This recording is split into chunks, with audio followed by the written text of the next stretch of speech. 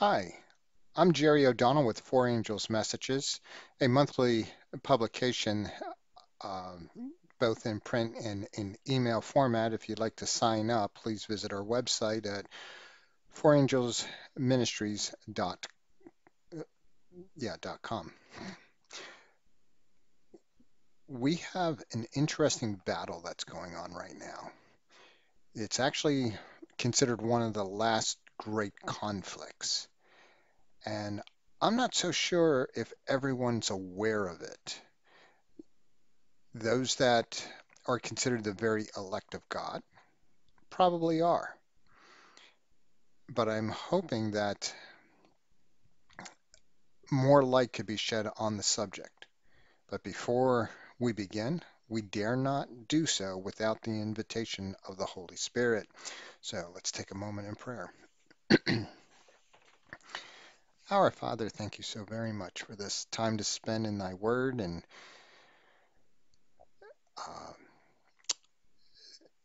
inspiration from thee, from searching the scriptures, from comparing scripture even with what is happening in the world today. And I pray that we would be aware of the battles that are going on and be able to stand victorious by the blood of Jesus Christ.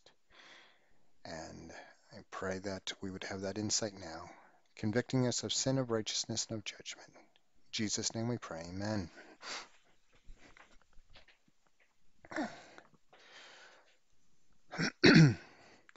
The last great conflict, is that the mark of the beast?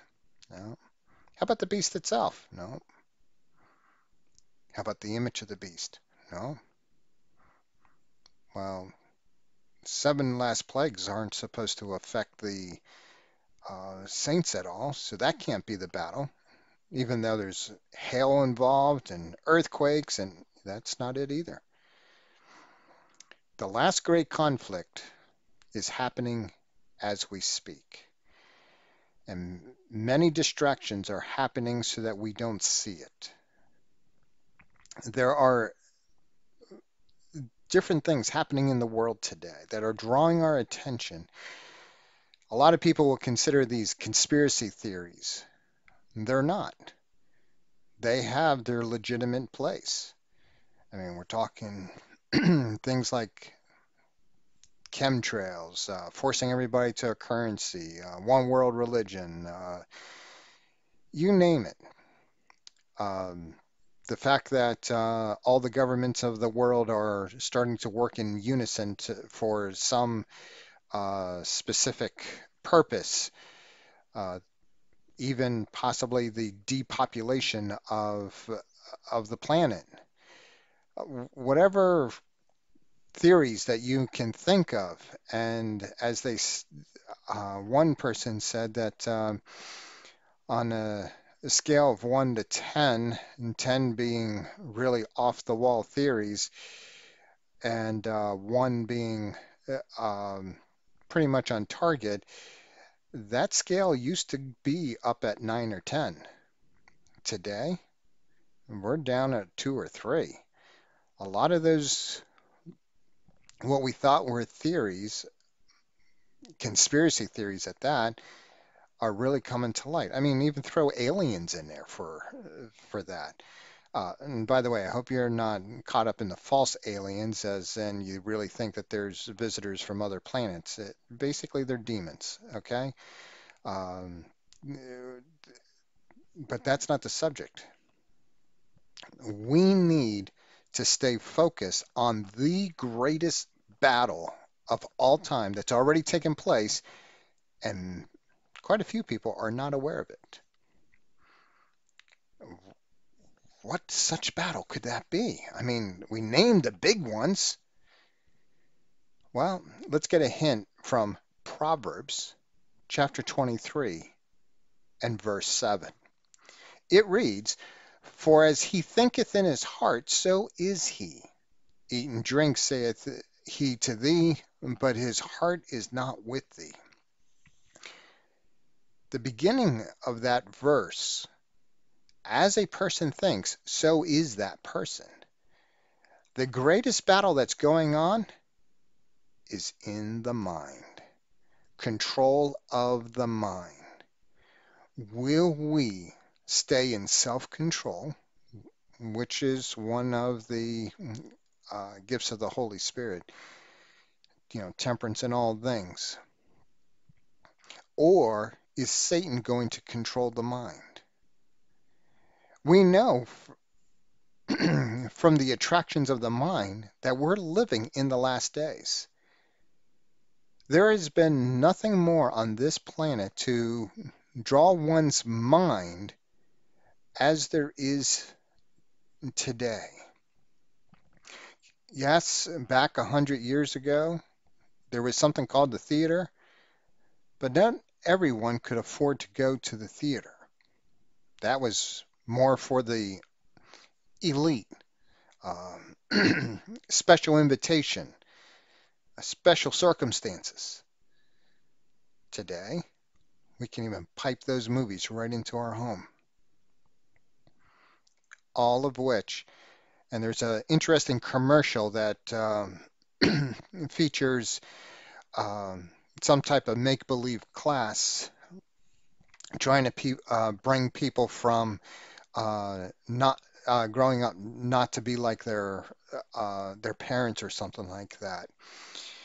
And one of the things that's brought out in this fake class is that when you watch TV, we got to stop calling it programming.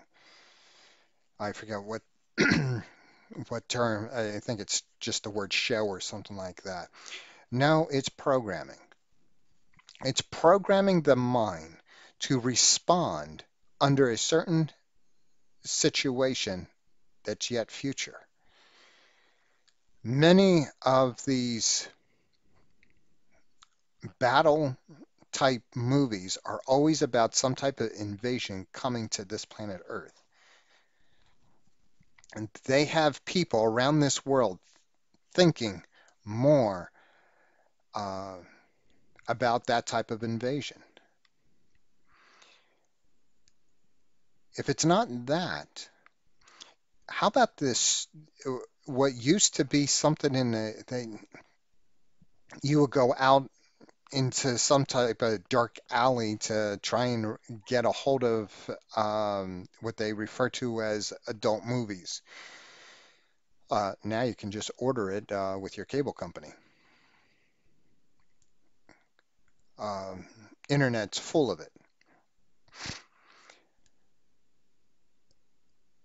The whole notion to um,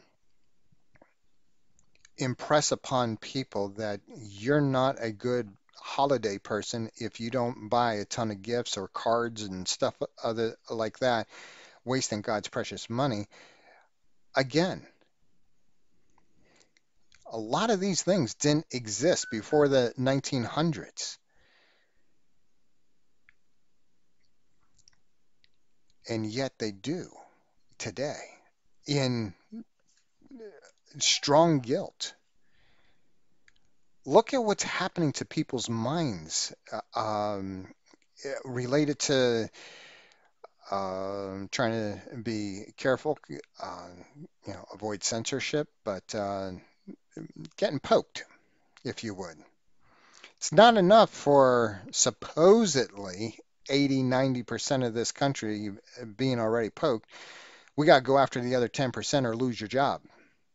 And over 50% of this country is all for it. There's some serious brainwashing going on there. If you think it's okay to have people's who have families to lose their job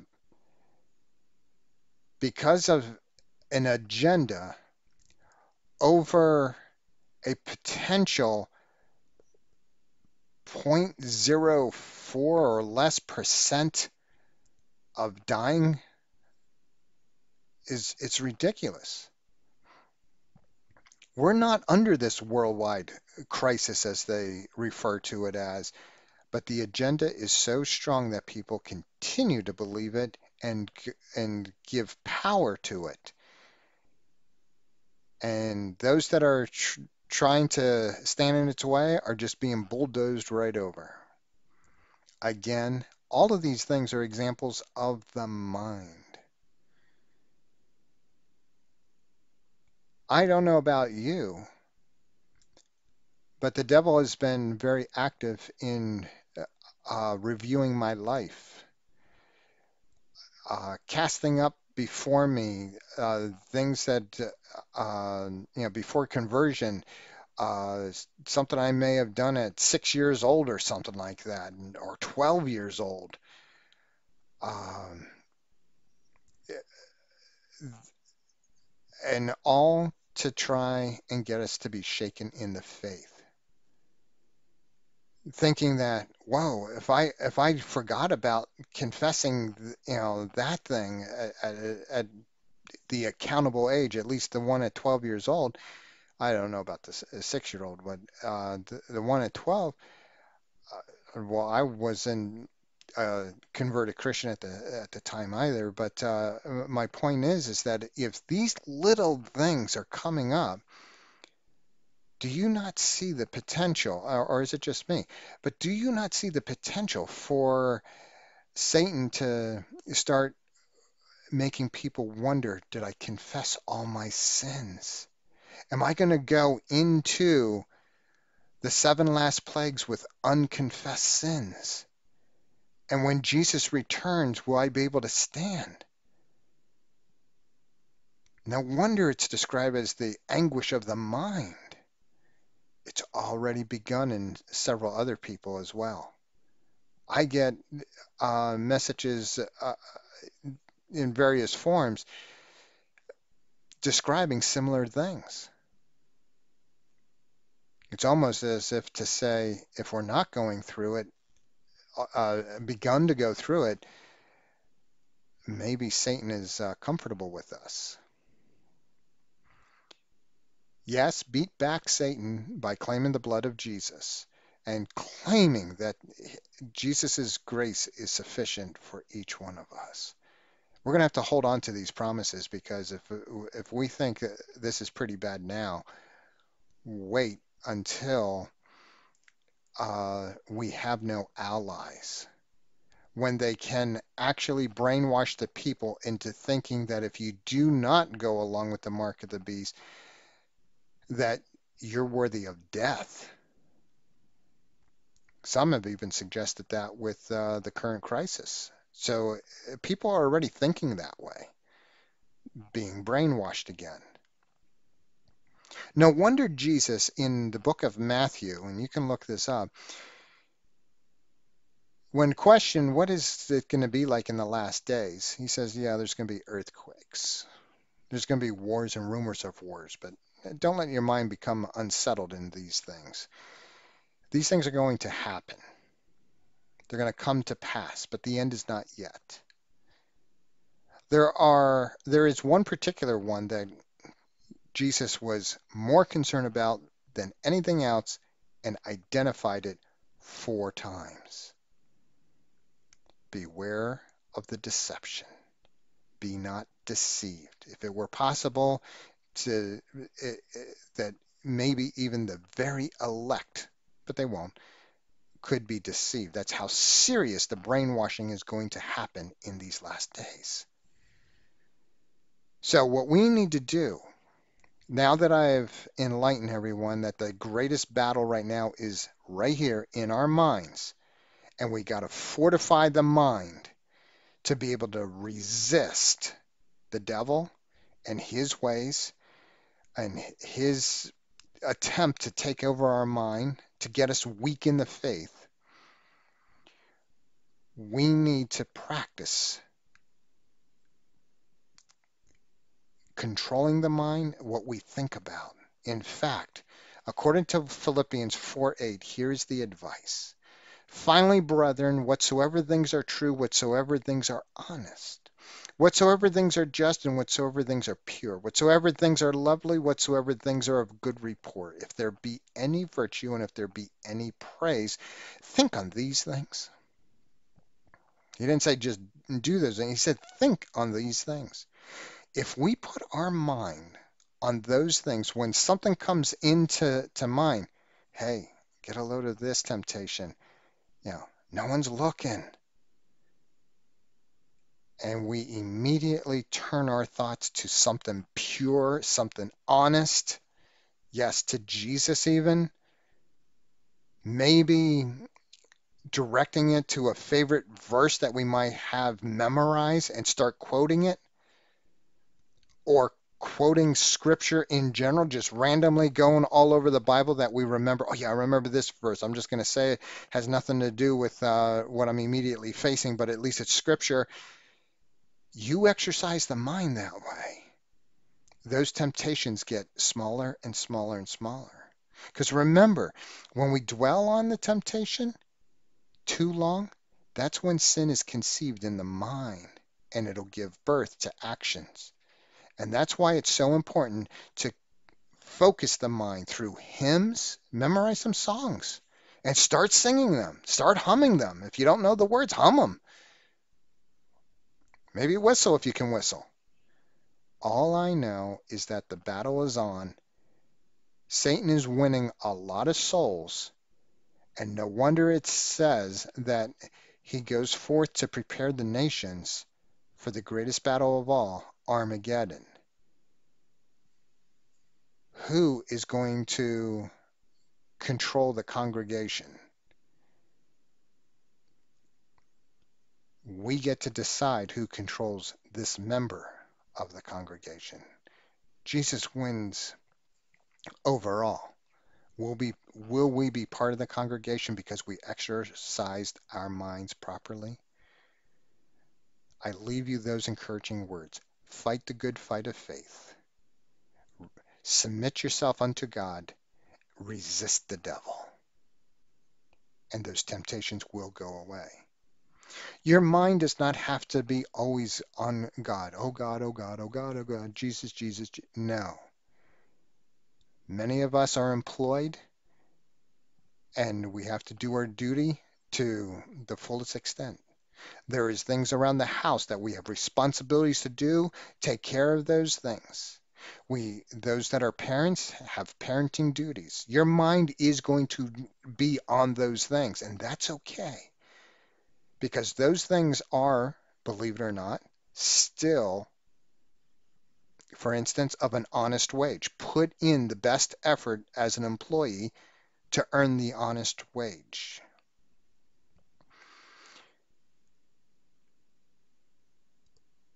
We are at war, and it's not going to let up on this side of the second coming. Maybe, well, it won't let up, I should say, even though we may be sealed, that we have gone through the judgment and been declared, and it's not happening just yet, holy and righteous, and we won't move from that position. Even then, we shall, right up to the second coming, still struggle in our minds. The only thing is, according to Revelation 22, we stay holy and righteous.